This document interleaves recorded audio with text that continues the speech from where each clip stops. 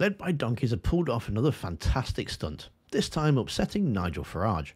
Now, if you don't know who Led by Donkeys are, they're an anti-Brexit campaign group. They've basically been known for hiring out billboards, posting tweets of Conservatives and Nigel Farage of stuff they've said or haven't stood the test of time.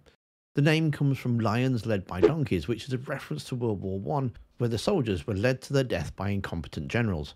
In recent years, they've expanded their operations to include videos being projected onto the Houses of Parliament or the White Cliffs of Dover, video vans that also follow Brexit leave marches around, highlighting what Farage had said about Brexit and leaving the country, things like that, basically just to show them up and highlight their incompetence. They've since expanded their campaigns to include attacks on Conservative policies and things that they've said in public too.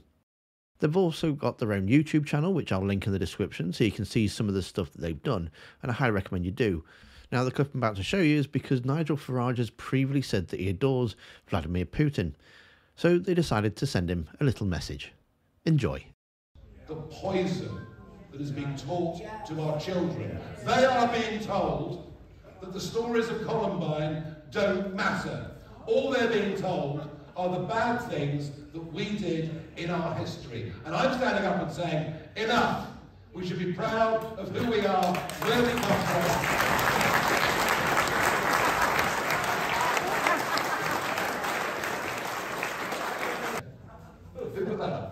Someone at the Columbine Centre needs to get the sack. Are we agreed?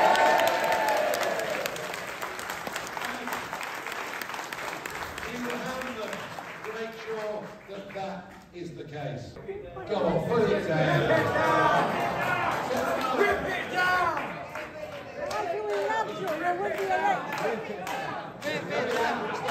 It's not the first time Nigel Farage has been embarrassed in public, and even Tony Blair made him to look like a complete fool in the European Parliament.